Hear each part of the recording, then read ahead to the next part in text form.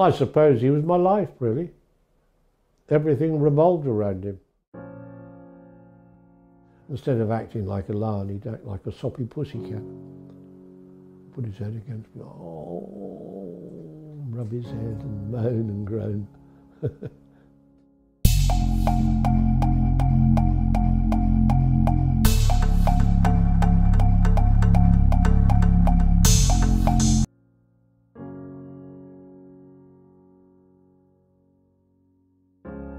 I mean, you know, you'd have to turn around and say that hernias don't kill people.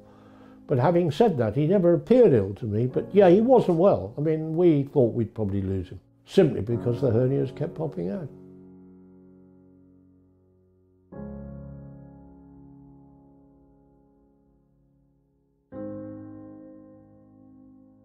He never appeared well. He was always happy. And people say probably that's why he lived, because he was happy and he liked being with me, and, you know, we loved being together.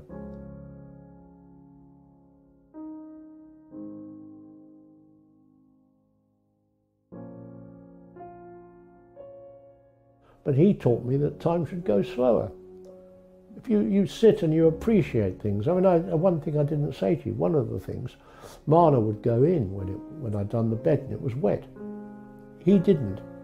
And although in that his eyelashes went brown, in fact, but in that he's got lovely black eyelashes to die for.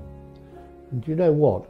In the wet, trust me, in the wet, you'd look, I should never photograph it. In the wet, at the end of every eyelash was a little pearl, little raindrop pearl in each eyelash. And these are the sort of things that making time go quicker could never give you. Lovely when he shook himself, because he smelt beautiful, with this marvellous, marvellous lion smell. And surely, don't you want to make time go slower? No? If you want it to pass, all it's doing is going quicker. No? I think. And he made it go slower.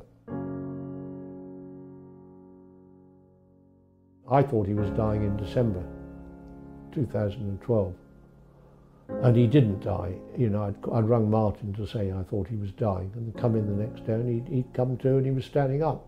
And he was a bit dicky on his feet, but he was standing up. But I was off on the Friday when he fell over, and when I came in he talked, and that was the last time he ever said anything to me. I heard him say hello, just, but he couldn't get up. I didn't know what I was going to do, you know, when he died. I thought, well, this is the first day of the rest of my life.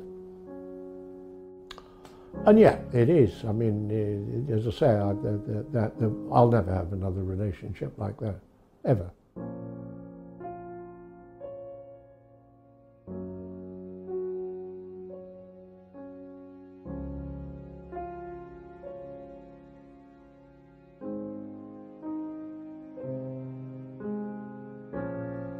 As I said before, I've been incredibly lucky.